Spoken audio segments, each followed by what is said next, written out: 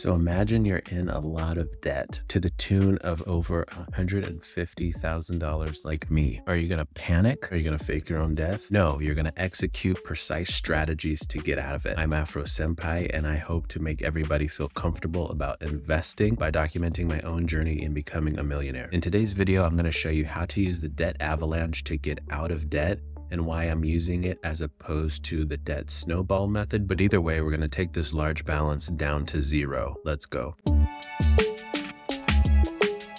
biggest difference between debt snowball and debt avalanche is for debt snowball, you'll stack your debts according to lowest balance to highest balance.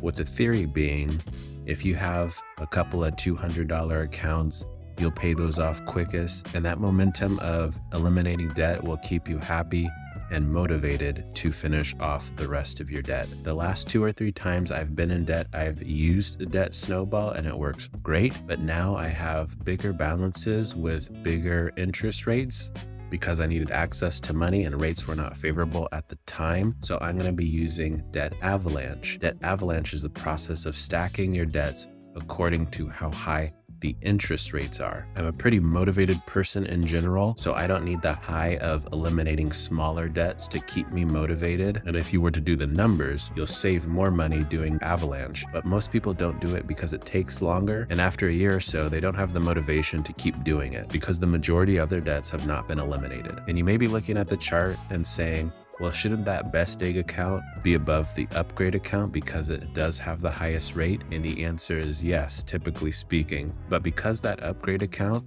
was a credit card / personal line of credit, they have been decreasing my credit limit since the bad rates began.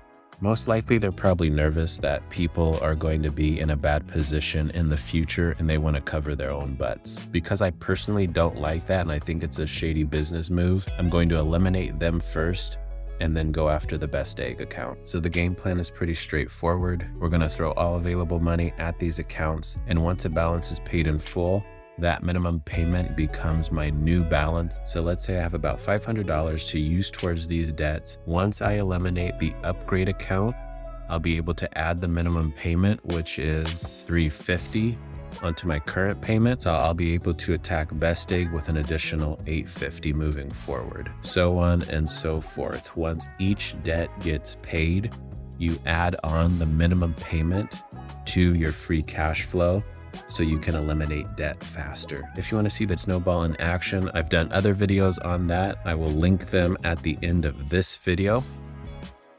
These X's indicate my current 9-to-5 job can take care of these payments. So it's these ones down here that I have to worry about and have to use dividend income to pay back. And then I figured out how much money I should be paying in interest, and I added the interest onto the minimum payment so the loan can get taken away faster. Now, I want people to be educated on the things that you can do. You just have to have knowledge. A lot of times we don't know that stuff is available because we never seen people in our circle do it. So here I am putting stuff on full display so you can nitpick, take out pieces, adapt, do your own thing with it. If you found value in this video, please pay that like tax. If you have questions, feel free to ask in the comments below. Share this with somebody who feels like debt is always slapping them in the face and they need relief and they need help. And until the next one, remember to smile because you are beautiful. Peace.